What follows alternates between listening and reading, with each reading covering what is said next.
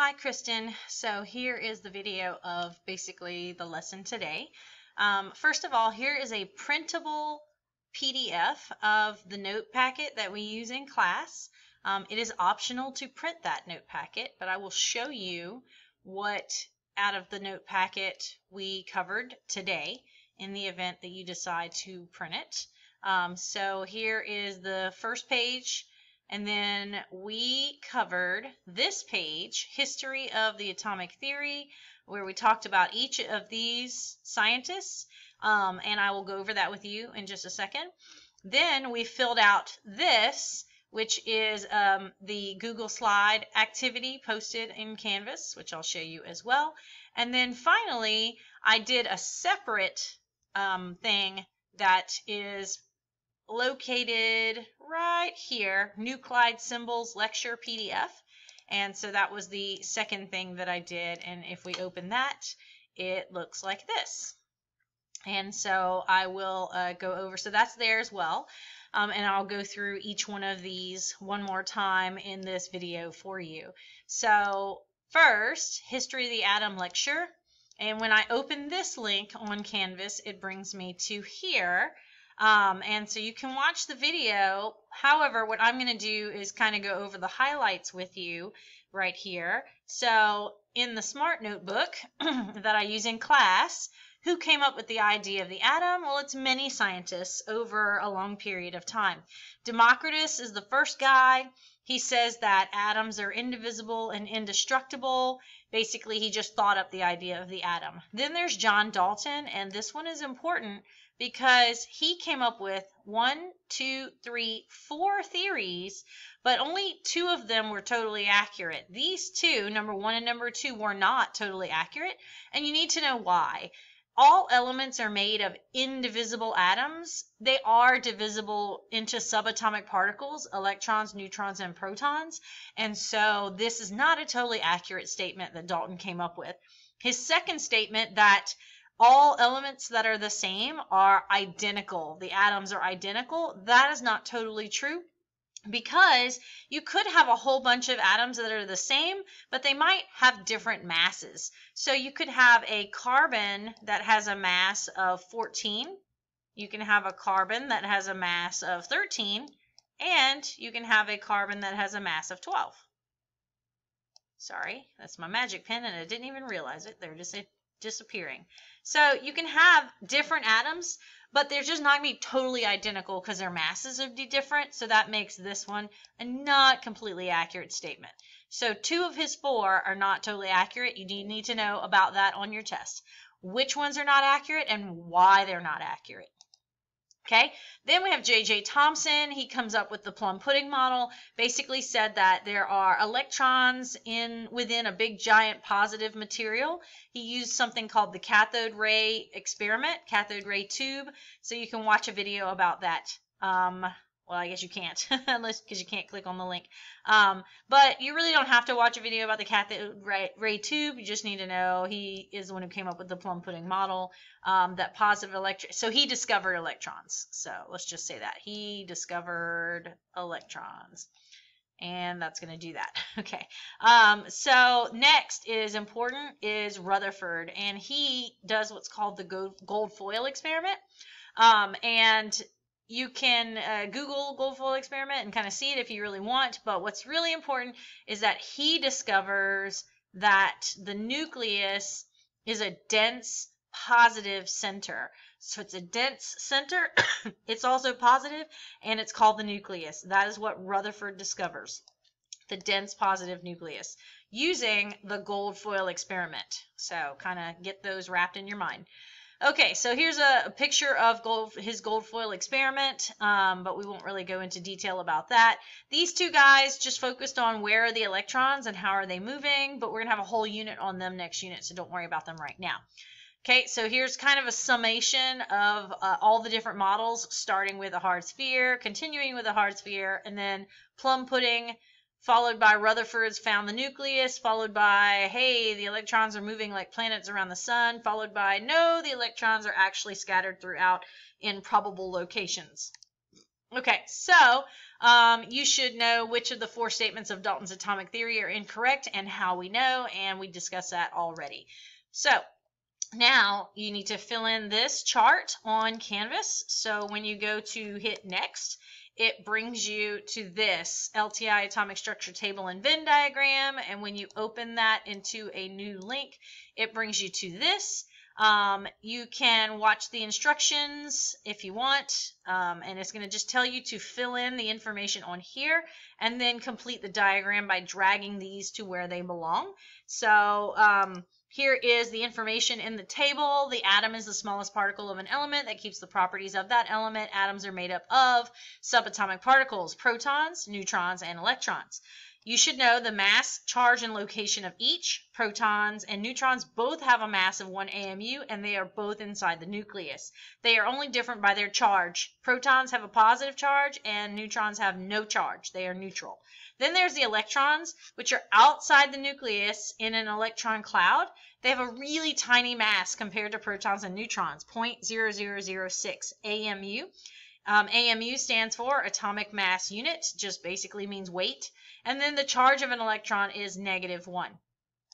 Then you should be able to label this diagram, and these guys out here are the electrons, and then these right here are the neutrons, and these right here are the protons, positive, neutral, negative. And then this whole thing is the nucleus. Okay?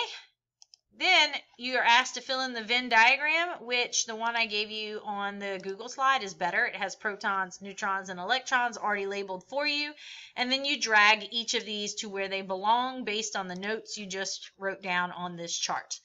Okay, after that, we went over the, we finished this and went to next. And then we did this, history of the atom, check for understanding. And in that big note packet, if we scroll to the very end, sorry for the whiplash, when we get to here, we get to what's called the homework packet, which this pretty much matches what is posted in Canvas. So here are these 6 matchings. And so we basically said that the teacher in ancient Greece is Democritus, and that came up with the 4-part theory is Dalton. Described the atom with the plum pudding model is Thomson. Did a gold foil experiment is Rutherford. Electrons orbit like planets around the sun is Bohr, and electrons found in energy levels around the nucleus is the wave model. And that would be the answers to those checks for understanding. Once you submit that, then we moved on to this last thing, which is the nuclide symbol lecture, which is this paper right here. So I'll go over each of these with you now. You also need a periodic table, and you can get a periodic table by Googling, so do a Google search, star chemistry periodic table. Reference materials is also fine too, but you just need the periodic table.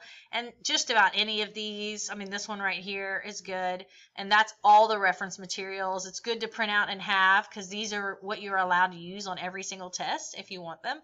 And so here is the periodic table that we can use during this activity.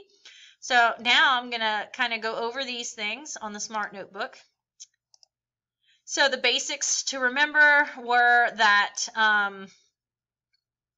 electrons are represented with an E negative, protons a P positive, and neutrons an N 0.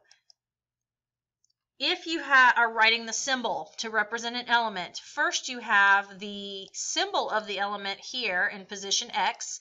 Down here, the bottom left of the element, we have the atomic number, which represents the number of protons. At the top left of the element, we have the mass number, which represents protons plus neutrons together. Sorry, I'm writing with my mouse.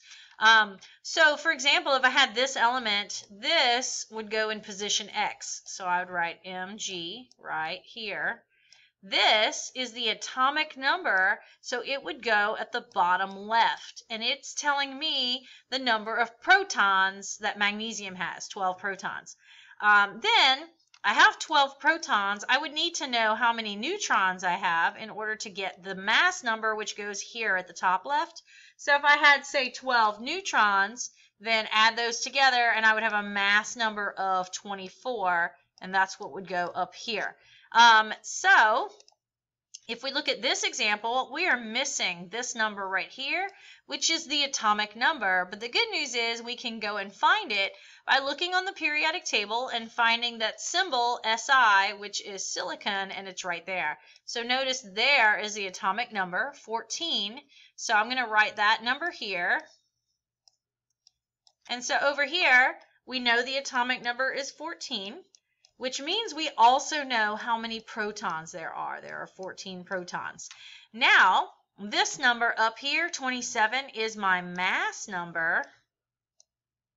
And because the mass number are the protons and the neutrons combined, and this number is just protons on their own, then if I were to subtract 27 minus 14, I would get the number of neutrons, because I'm subtracting the protons out of this number to have just the neutrons. So there are 13 neutrons in this silicon. So I'm going to put 13 for the neutrons over here. And then finally, we look for what is the charge. And if we look over here, charge, the charge is located at the top right of the symbol. Since there's nothing here, this charge is 0. It's neutral. There is no charge, and the fact that it's neutral means that our protons and our electrons are equal to each other. So, since those are equal to each other, since I have 14 protons, I must also have 14 electrons. For the record, protons are positively charged and electrons are negatively charged, and if you add on your calculator a positive 14 plus a negative 14, you should get 0. But because this is 0, we have nothing at the top right. In this location, there's nothing because it's neutral and 0. Okay, then another example we did was this one where we have the atomic number is here, 15, which tells us we have 15 protons. The mass number is here, 31, which tells us that if I subtract 31 minus 15, I get the neutrons, and so neutrons are going to be 16. Next is the charge. This is the charge right here. It's a -3. Negative is important if it's negative or positive. And then to figure out how many electrons they have, we're going to take this atomic number, which is 15, and then we're going to not subtract 3. We're going to do the opposite of the charge. We're going to add 3, and that is going to equal 18. And that's how many electrons we have. This should make sense because if I have a positive 15 and a negative 18, because protons are positive, electrons are negative, if you type in your calculator positive 15 plus negative 18, you're going to get -3 as the answer to that. And so these are all the things you can get from this symbol of the element. Okay, another one we did is this one. First of all, I'm missing this number down here. So I want to go to the periodic table and find it. And SR is there, has an atomic number of 38. So I'm going to write the atomic number here. So the atomic number is 38, and that means I have 38 protons. The mass number is this number here, 86. To get the number of neutrons, I will do 86 minus 38, which gives me 86 minus 38 gives me 48. So I have 48 neutrons after I subtract those two things. Okay, the charge is here is a +2. And then to get the number of electrons, we take this atomic number and the charge, and we're going to say 38. Do the opposite of the charge. It's a +2 charge, so I'm going to do 38 minus 2, and that's going to equal 36 electrons. Mathematically, this should make sense because I have a positive 38 and a negative 36. If you type in your calculator positive 38 plus negative 36, you're going to get this +2 charge overall. Okay, so now we're going to do the reverse. If I had this information, if we had this information, we could do the reverse. So first of all, what element is this? Well, protons identify the element. So I want to go find atomic number 50 on the periodic table, which is here. Atomic number 50 is there, and that is Sn or 10. So I'm going to write Sn as my symbol. And then the atomic number, which is my number of protons, goes at the bottom left of the symbol. Up here is the mass number, and the mass number is the protons plus the neutrons. So if I add 50 plus 68, I get 118, and so that is my mass number. It goes at the top left of my symbol. And the last thing is, what is the charge? And to get the charge, you compare protons and electrons. So since they are equal, and it's like this, positive 50 plus negative 50 is going to give you 0. So we're going to have nothing here because this is a neutral atom. And so this right here would be the symbol. Okay, what if I had one like this? So a key word here is ion. If you see the word ion, it has a charge. An atom is neutral, but an ion has a charge. So first, what element is this? I'm going to go look up the protons, 27 protons on the periodic table, which is far away. There it is. Okay, 27 is going to be CO, which is cobalt. So my symbol is CO. 27 is the atomic number that goes at the bottom left. And now what number goes up here? That is my mass number, which is going to be my protons plus my neutrons, which is going to equal 61.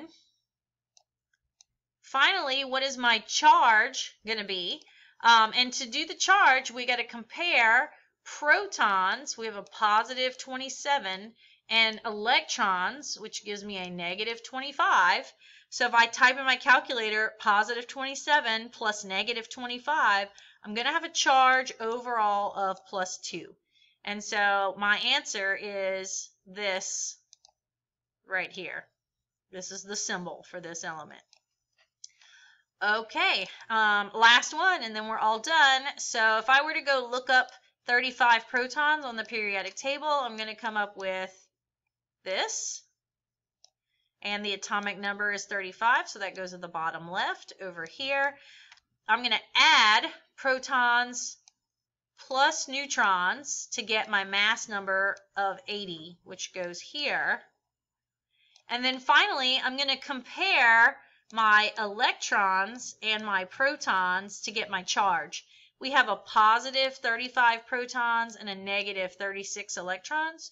So overall, plus 35 plus negative 36 equals a -1 charge for bromine. And so this would be the symbol for this element. Okay, I hope this 18-minute summary does the job for you. Let me know if you have any questions.